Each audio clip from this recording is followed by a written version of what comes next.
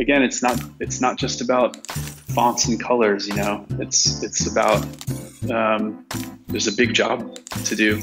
It's about talking to people.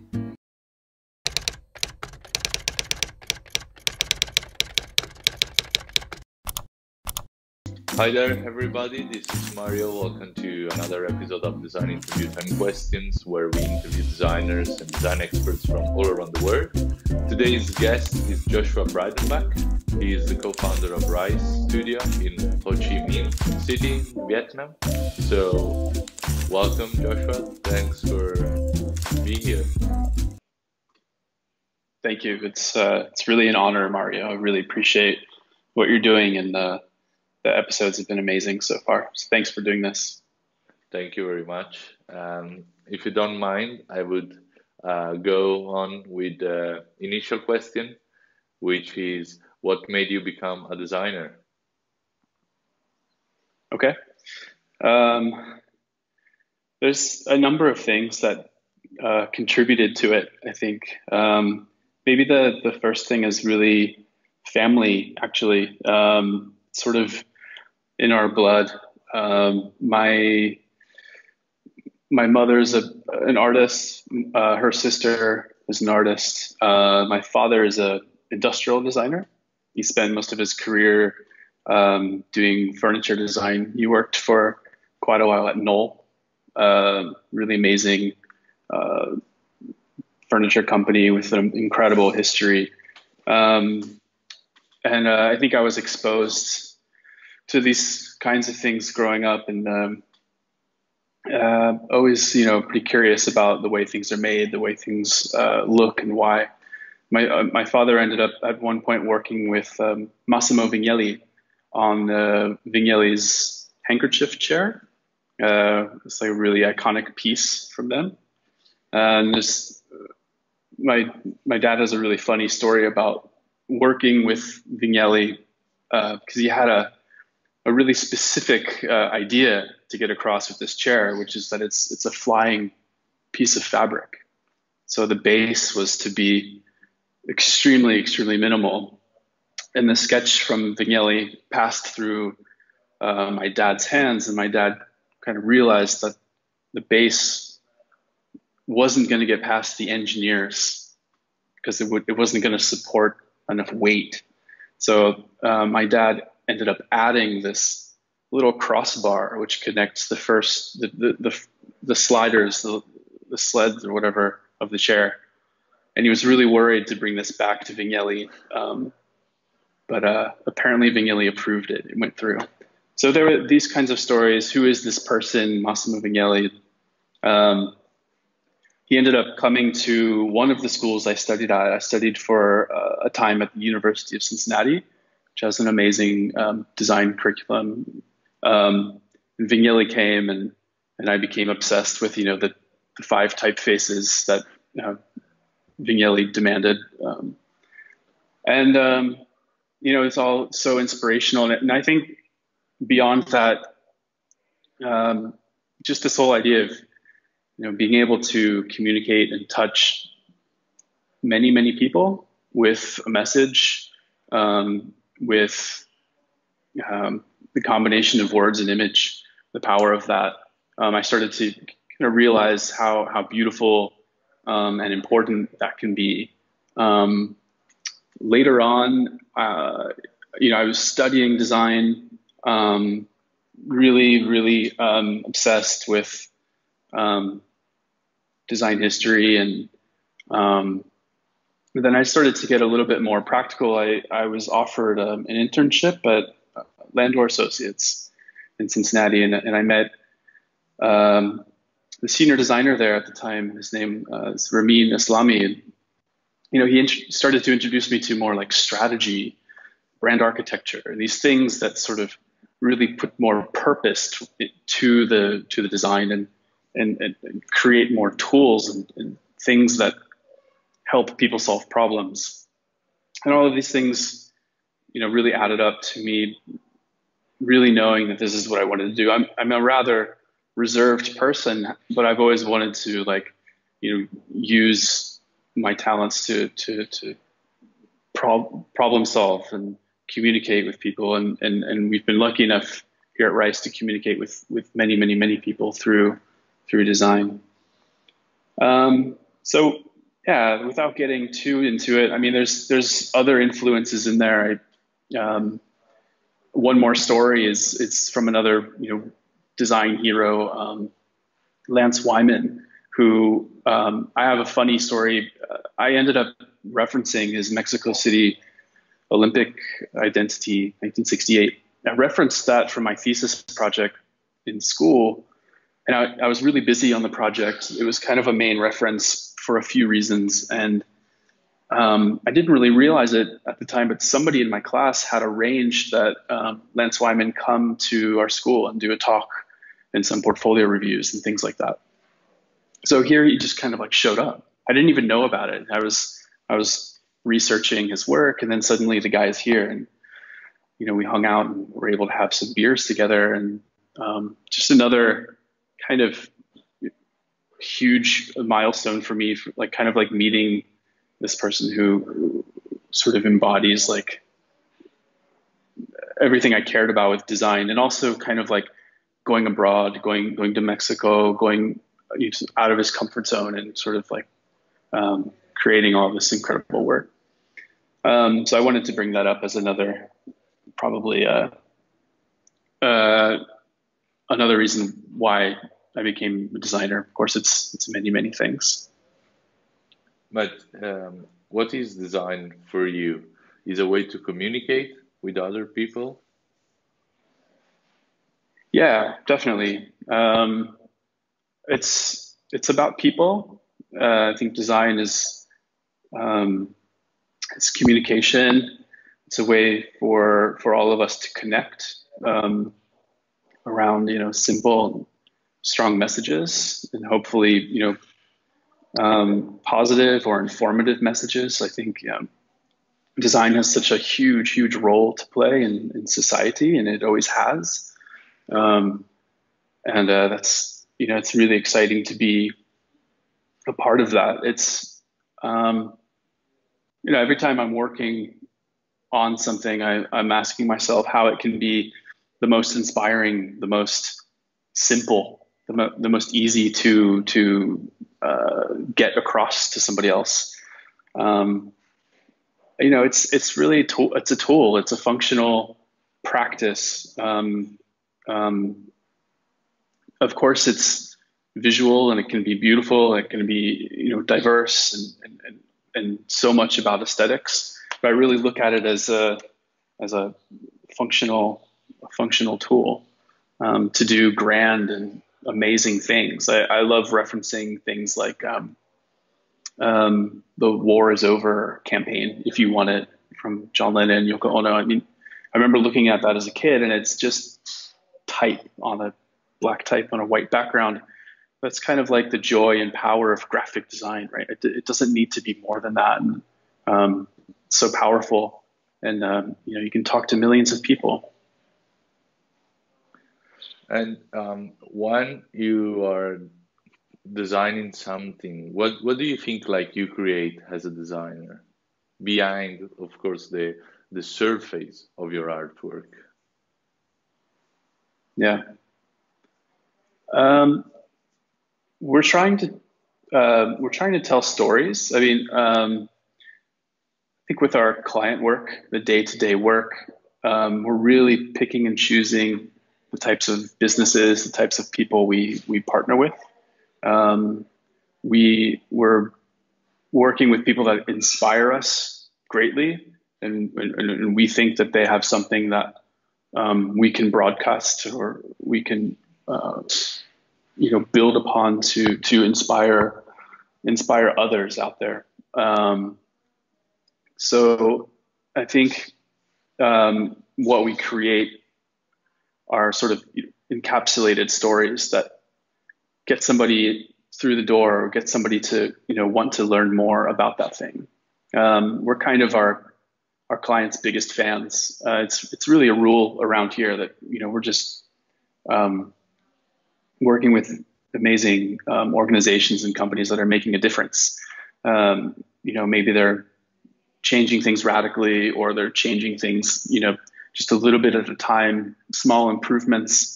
And we're sort of jumping in with them and making it easier or faster or grander for them.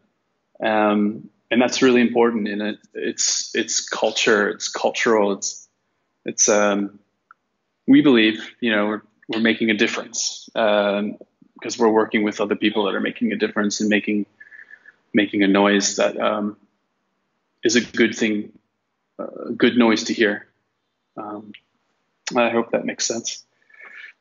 Yeah, definitely. And I mean, before we started, you told me like in the studio you are around 25 people, so a big studio. And how does it work when you start a new project? Do you all guys meet together and you make a brainstorming or something like that, or is something different? It's different from case to case. A lot of times we sort of know who's going to be a great team for that project. There's usually one of the creative directors, maybe one or two other designers, and our project managers are basically strategists. And we like to keep it pretty lean when we start on a project. Keep like it all about the research in the beginning. It's everybody, the designer, everyone is digging into the problem at hand, or what we can dig up about the industry or the background. And it's usually like pretty much left to those people to really discover something. And we'll do intermittent crits with a bigger group as it goes on, to prove things kind of. There's a lot of, hey, look at this. I want to prove this to you. That's the kind of attitude of the designer here. Of course, taking all the feedback on board and taking criticism well. But, if it doesn't sort of prove itself as a concept or an idea or design to the bigger group, then there's an issue, and then we can work it out together. But I think generally, from project to project, we sort of form like a nice little core team. It's strategy, design, and at some point along the way, it may get the production team in, and the production team have their finger on what kinds of things we can do. What are the options available for our clients to sort of maybe create more sustainable packaging or smarter packaging, just less, we're really about less design. Let's do the least amount of things possible to have the greatest effect. And the production team is really good to bring in at a certain point, maybe not always from the beginning, because they can really just cast a critical eye on it and say, there's too many things going on here. That's going to be too expensive. That's one great constraint. Tighter budgets aren't necessarily a bad thing. So it sort of gets passed around the studio at different. Our studio is also like wide open, and one entire wall is just boards where the work goes up. So there's a lot of people passing by and making comments. So that's also handy. And is there a specific part of the process that really interests you? Me, particularly, I'm very, very interested in this early part we tend to call like a brand profile, for the lack of a better term. This is about when we've finished our research, we feel that we've dug something up that's really core to that business, really unique, really special. And we go about sort of defining in words that organization's mission, their vision, their values, all of these core foundational things that without them, there would be no business or no drive. Those things are so precious and important, I believe, that I put a lot of focus in on that. I'm not always the creative director on every project. We have enough incredibly talented people here to do that.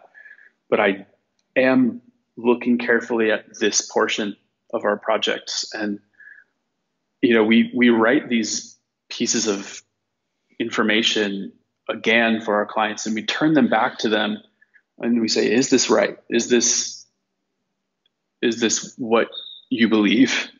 Which is a tricky, scenario.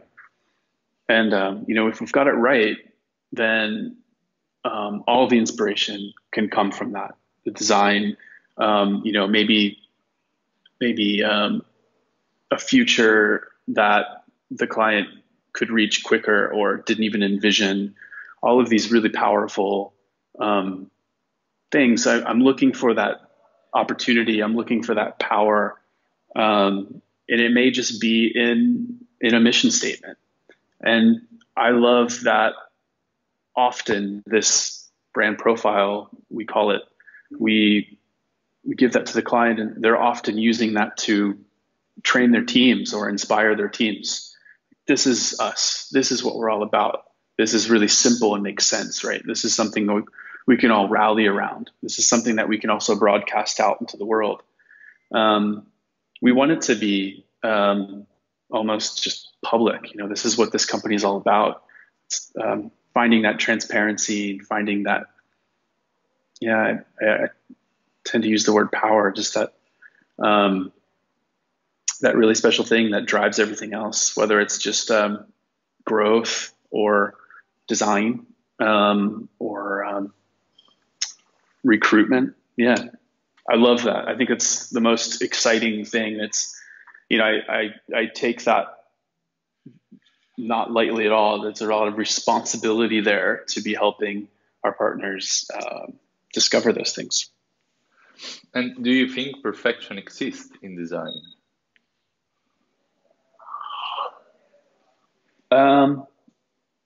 I tend to think that that part of our process can be, I guess, perfect. Like, it's a tricky word, isn't it?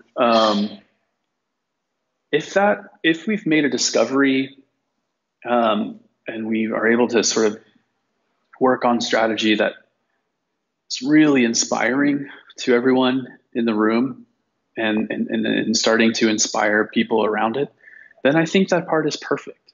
It's if it's inspiring the designers to nail the design, oh, well, this is what they're all about. So these things that I'm creating make sense. They all point back to what it's all about. Then I think there's some perfection there. When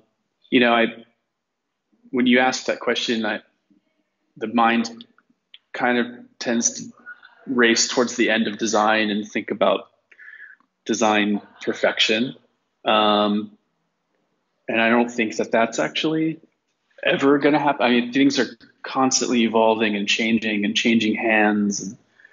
But if the concept is really there, and the ideas pop out and the design makes sense, I think there's an element of perfection there.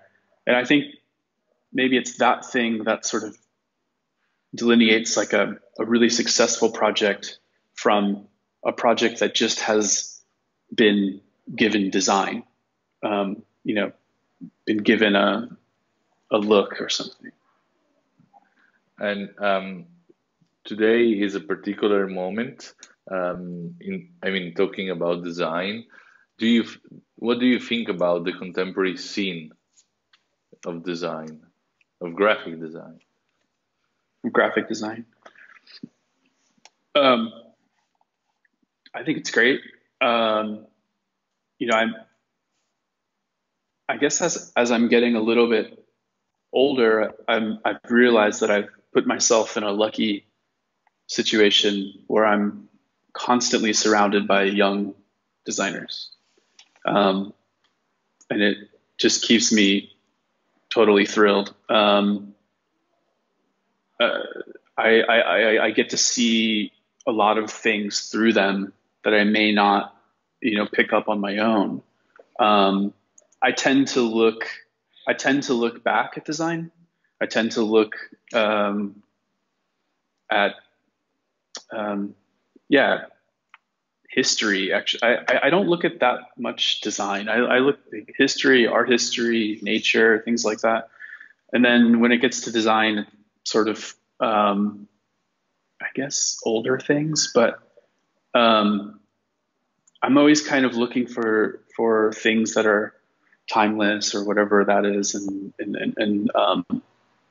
not really trendy things. But I love all the things that are coming in and out of the studio, and we don't really have a style around here. We're not really judging anything.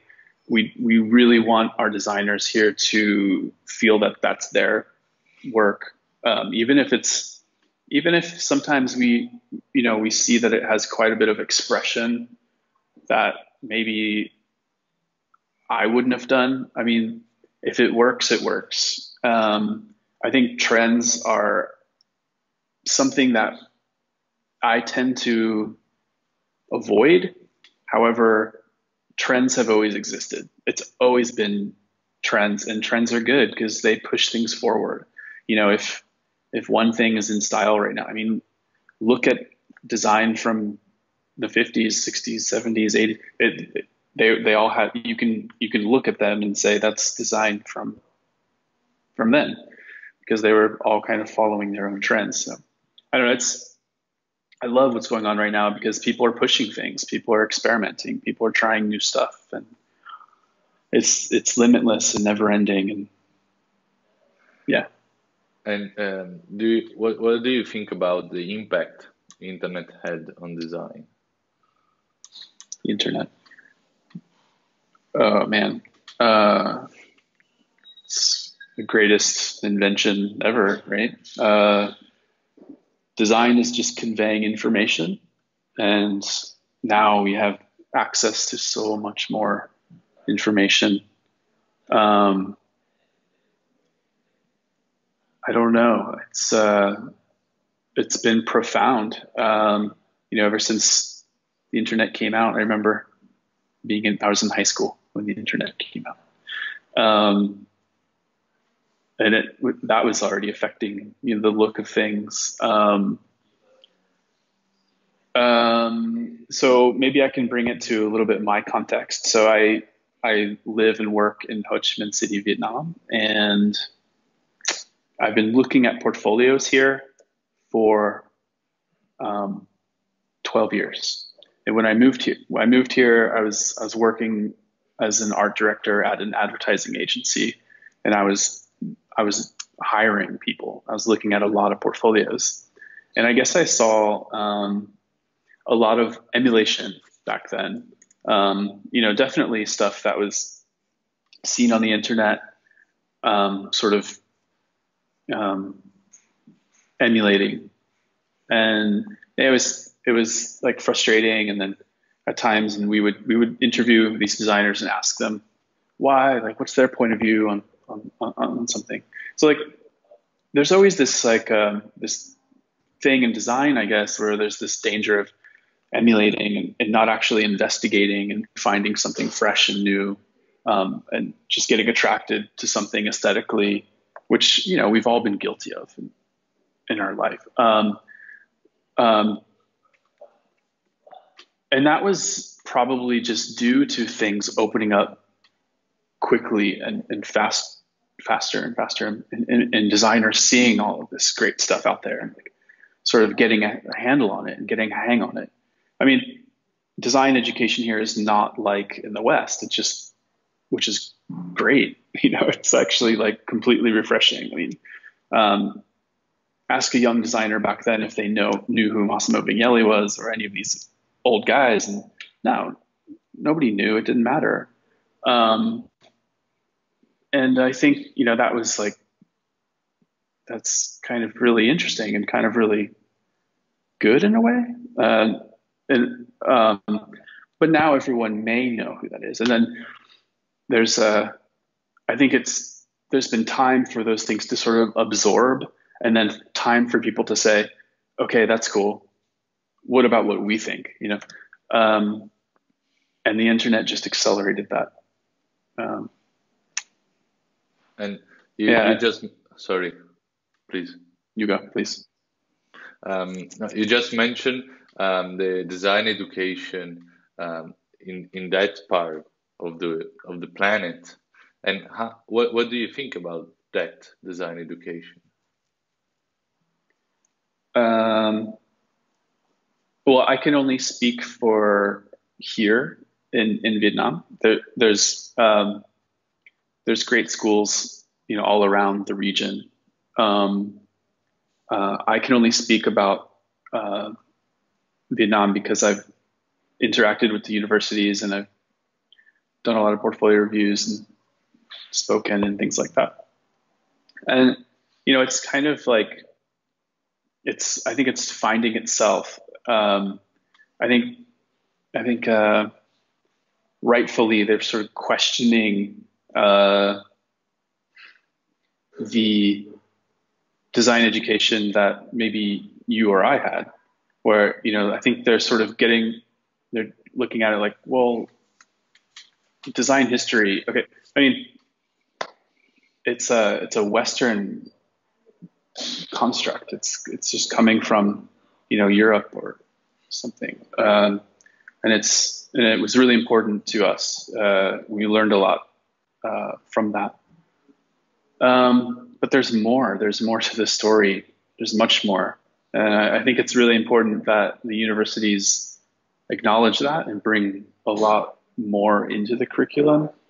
That's a lot to ask because maybe it hasn't been always brought to the surface or considered like really part of curriculum. So there's that. Some of the interactions I've had with the universities here, like it's a little bit more on practical skills, learning programs and that sort of thing. But I see a move towards conceptual thinking, which is really the most important thing before the tools and all of that. I think anybody can just pick that up on the internet now. So yeah, I mean, it's complicated. I guess all universities are constantly kind of looking at how they can do things better and be more relevant.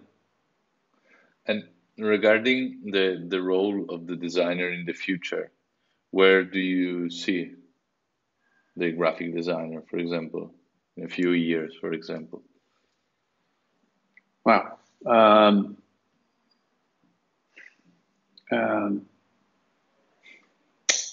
Well,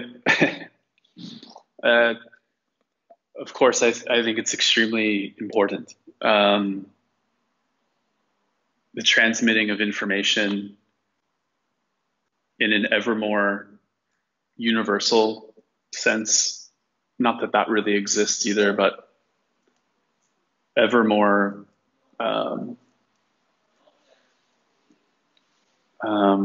smart, direct, transparent. I think designers in general sort of are designing the future. They're looking forward, maybe more than some, and therefore should really, have a voice. I think, all right, so with our work, our clients are concerned with their day-to-day needs, making the bottom line, making the best product they can. Maybe it involves machines, maybe it involves anything, you name it. What we're looking at is how what they're doing can interact with people's lives and can inspire those people, even, around just a simple product. It's like a very human kind of thinking. It's human focused. It's culturally and inspiration focused. And I think we have that understanding with our clients where you guys have a lot of things going on, a lot of work to do, and it's very important. You focus on that. And we're focusing on this other thing, which maybe is equally important. I think, everyone here knows that they're not just creating design. I think design is a word that has a lot more of a deep meaning than people usually think about. Anyways, we're doing something bigger than that, and I think our clients understand that. Where it's about that without that right communication, without that right interaction with the audience, with those people out there, nothing's going to happen, and we can make it so much more profound and so much more meaningful. And our clients get that. And, even if it's tricky when we make a new relationship, going through the process and seeing results has changed minds. And I think what I'm sort of circling around is designers have an enormous role in the future. They're building the future every day. And all they want to do is, build a better and richer, more meaningful future with their work. So it's a big question. Maybe I answered it partially. And today we get to the last question, and today Oh, wow. we are facing this really bad moment. Fortunately, in Vietnam, you told me it's going a bit better and things are improving. That's good. But do you think, as a designers, we can do something for this moment, or maybe now we are in a phase where we can also thinking about in case of other situations like this?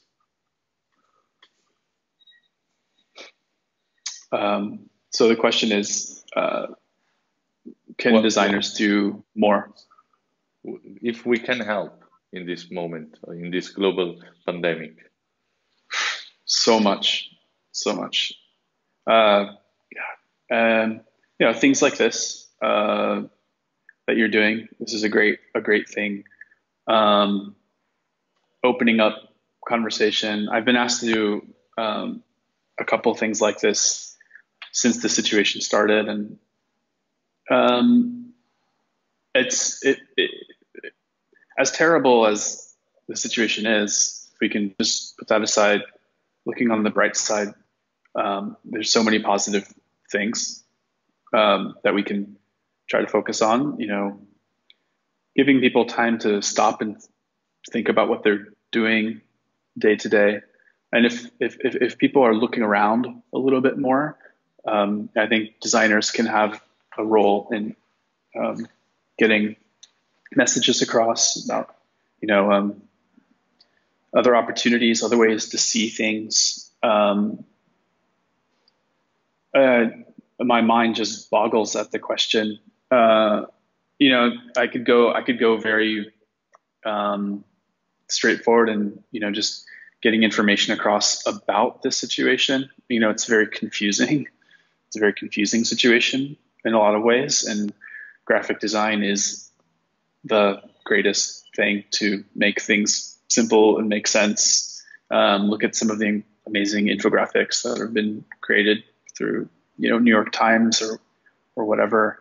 And then, I'm personally, I love Instagram. I think it's just this incredible platform. Seeing I know every time I open it up, I'm 50% or more of what I'm going to see is about the current situation. And some things really catch your eye. A lot of people pitching in and creating platforms like, student portfolio reviews. And people are sort of like banding together. I almost equate it to like the hippie movement in the 60s, and sort of like people getting like strong messages out there of positivity or a protest or this or that. And it's all graphic design, all messages of how humanity can band together and help each other. As a professional graphic designer, I can help people by reviewing their portfolios and help them improve their work and hopefully help them get a job in a tricky time, or as small as that may be. There's been all of these great efforts around things like that in our industry, and it just goes on and on and on. Of course, I think graphic designers are incredibly important to society. We're scribes. We are conveyors of information. We are transmitters of history. We may reference something from the past and bring it into a contemporary context that keeps it alive and keeps it exciting and fresh. It's an amazing time to be a graphic designer. I think we're very lucky to be doing this, and maybe we can inspire even more people to do that, because it's not just about fonts and colors. It's about there's a big job to do. It's about talking to people. Well, thank you very much, Joshua. Thanks for your time and your participation. Thanks, Mario. Really enjoyed it.